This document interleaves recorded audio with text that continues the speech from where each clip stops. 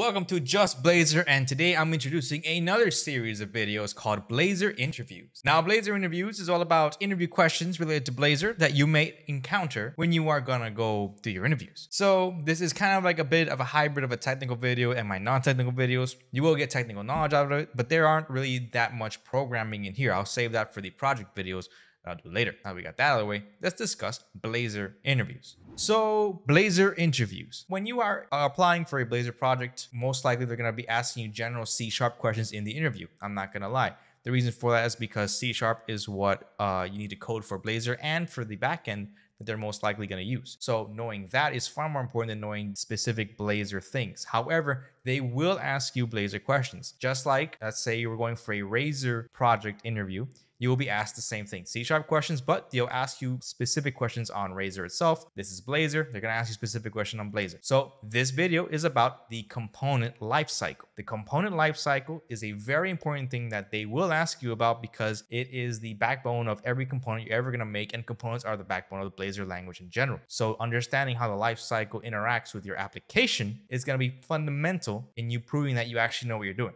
So with that in mind, we're going to go over 4 common questions that they might ask you involving the component lifecycle. Other videos here will go over other pieces of Blazor and what common questions they'll ask for that. However, I believe the lifecycle components are probably the most important ones that they'll ask you because not only is it very specific, but it is also something that's you have to know in order to use components correctly. So let's go over it. So one of the first and most general questions I'll ask you involving the lifecycle components is, what is a lifecycle component in Blazor? How do they work? What do they do? What is it specifically? So in this case, we're going to be answering the general question of what is a lifecycle component, and that is virtual methods that affect the behavior of a component. So that's the simple answer. And then if they want to ask you, can you give me a little bit more details? You'll answer something like, depending on the method, these are virtual methods that are called upon in different times of the component's rendering. So whether it's during the render or after the render, they'll change the behavior of this component. Something like that. So the next question is going to be, what are the lifecycle components? Now, there are 9 of them that you should remember. There's actually 11, but the 9 I'm going to describe to you are the most common ones you're going to be using for your application 99% of the time. So you're going to have to know what these are. They might ask you specifically which one is which. So whichever the case, I'm going to go over the 9 of them and give you a brief description of, what they are and what they do. So the first one's going to be set parameter async. The set parameter async method is called first, the very first thing that's called. Now this method is called when your component is initialized. And what it does is it sets the parameters from the parent that your component is in, if there are any parameters to be set. If there are, then this is also a method you could use in order to initialize certain data calls if you need to. However, I personally prefer to do that in the next method, which is a pair of methods. Before I get to the next one, I'm going to explain that some of these components come in a pair of methods, a synchronous version and an asynchronous version. So that means that one of them is a synchronous call, one of them is an async call. They both do the same thing, except they do it at different times, basically. So the next one is going to be uninitialize and uninitialize async. They do the same thing, just one is an async, one is not. Uninitialize and uninitialize async is similar to set parameter async. It happens after it, but it happens during the initialization of the component and only happens the one time that the component is initialized. So it also doesn't set the parameters from the parent. This comes afterwards, but now you have access to the state of the component. That's the difference between the two. So if they ever ask you something, that is the difference between the set parameter async and the uninitialized. The difference is that the first one, the set parameter, does not have access to the state of the component, but the uninitialized does. So that's why I also recommend you doing your data calls in the uninitialized usually. That's a typical default where you're going to do that. The next one is going to be the onParameter set and the onParameter set async. So the onParameter set and onParameter set async are, so after the uninitialized, either the async or the non-async comes onParameter set or onParameter set async. Either one, what this does is checks to make sure that the parameters that were set from the first method are different or not. And if they're not different, then nothing changes for this. This doesn't get triggered. If they are different, then this will get triggered. That's the difference between the two. So the next method that you should know is the state has changed method. Now what this does is it sets a flag for the component that says that something has changed within it.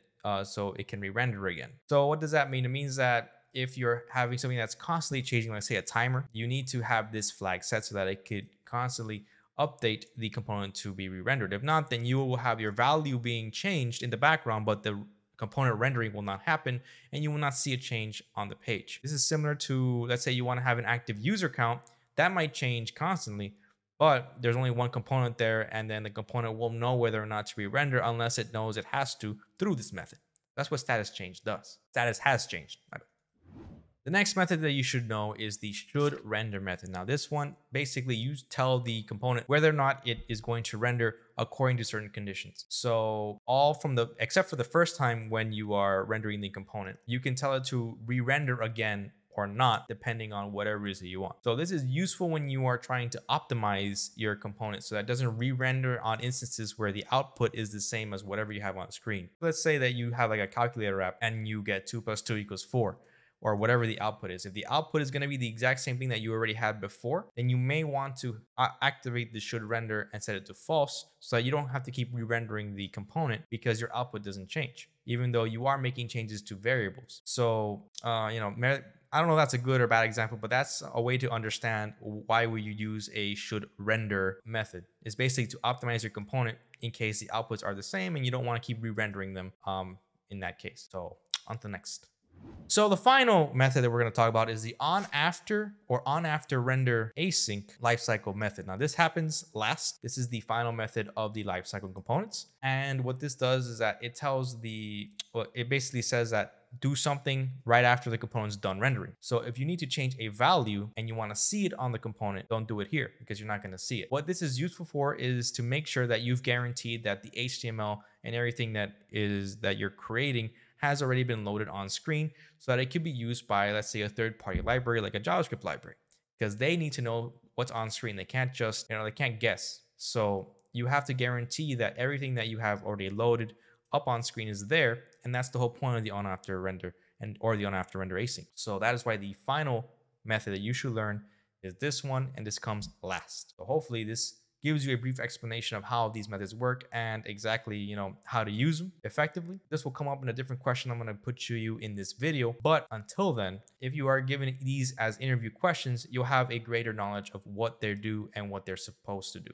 or what they are supposed to be used for. So that last question, I went over the life cycles in order of how they appear within the component or when they get called. So this is actually the next question is, what is the order of these lifecycle components? So on screen, there should be like a graph that will tell you the order of it. And that starts with set parameter async, then on initialize or on initialize async, then on parameter set or on parameter set async, status change, then should render. And then whether or not that's true or false, you get to the on after render or on after render async. And if it's false, then you won't hit there, just in case that's not clear. But that's essentially the order of what you will encounter for Blazor components and their life cycle. There are more than this, but these are the most important ones. The final question is a bit of a rehash of the second question, except it's far more specific, because if I were to give you an interview question and I wanted just to be the worst interviewer ever, and I wanted to give you the hardest question ever, I would give you something like name a use for the on after render, should render, or and status change, depending on how my mood is. I might give you all three, I might just give you one. Either way, they'll ask you a use case for the harder methods to do.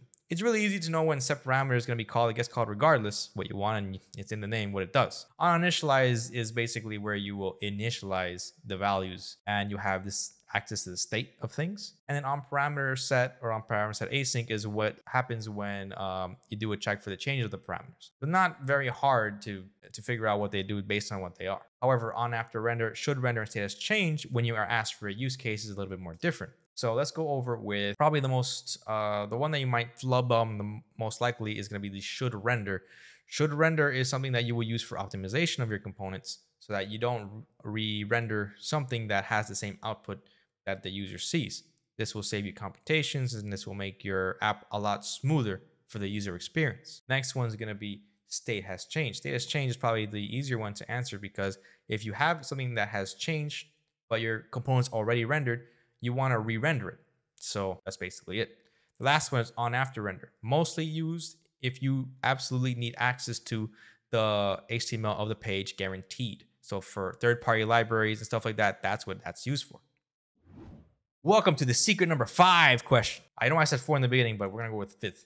if this is the question that if I wanted to just stump you, if I just hated you and I wanted you to fail this interview, I would ask you this particular question. And I'm glad you stayed to the end, because this question will destroy people. And the question is, name a lifecycle method that only happens the first time, and name a lifecycle method that only happens after the first time, aka after the first render. So how would you answer this? Well, the oninitialize async and oninitialize method only happens the first time a component is rendered, while the should render lifecycle method only happens after the first render. So these are the special kind of methods that Blazor has. So just remember them. And remember, if they asked you this question, they didn't like you and they want to fail you, because this would stump anyone. You will get confused or whatever. But just remember, oninitialize happens once the first time. Should render happens after the first time. And I think with that, you're good. This is just a common questions that they'll probably ask you about lifecycle components. There's a bunch of stuff they will ask you about Blazor, and if they really hate you, they'll ask you some real tricky stuff like that last one. But when it comes to Blazor interviews, most likely they'll ask you C# general questions, because Blazor is C#, and they'll probably save some of the Blazor questions in there for the most important things like the lifecycle components. But I could do more videos of this if you want. If you like these interview question videos, I'll make more of them. Just let me know you like them. Like and subscribe.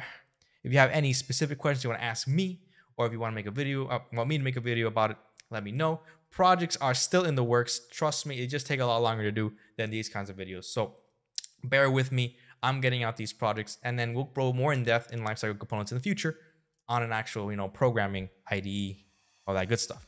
So until next time, just Blazor's out. Good luck with y'all.